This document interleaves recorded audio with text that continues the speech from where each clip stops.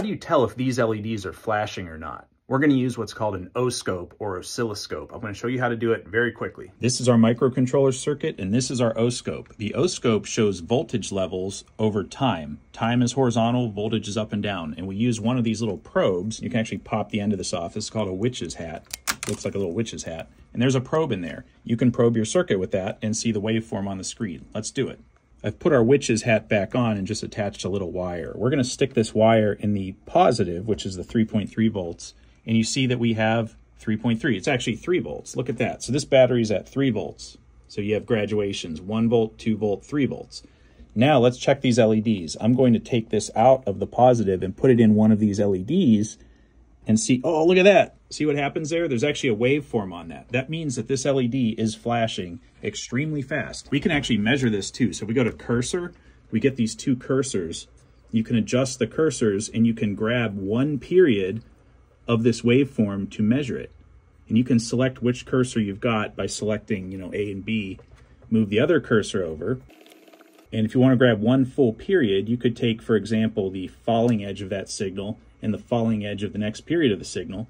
And it tells you here, down here, that it is 4.8 milliseconds, which happens to also be 208 hertz. That's 208 times per second that this LED is flashing on and off. Let's actually slow this microcontroller circuit down and see if we can see it. Oh, look at that. Now we can see it with our naked eye, and look what happened to the waveform. So we can adjust this horizontal time here until we can actually see the waveform. And look at this. It's actually moving like a very slow pulse train now. And that's in real life what it's doing. So you can see what's going on there on the oscope and see what's happening in real life. Let's speed it up again. Speed it up this way. Oh, look how fast it is. See? The oscope at this horizontal time setting just shows solid yellow. Let's catch up with it and zoom in. Got to go this way.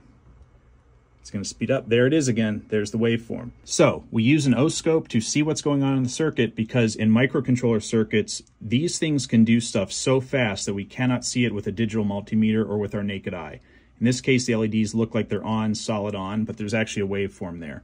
Use an oscope to see that. I highly recommend buying an oscope as one of your first items you purchase if you're starting a research and development business in electronics. Hey, look, it's my first oscope I bought when I started the business in the mid-2000s. I spent over $3,000 for this thing. You can get such a better one now for like well under $1,000. So buy an inexpensive one from DigiKey. Don't buy one of these. That's just my 2 cents. Thanks so much for watching. Adios.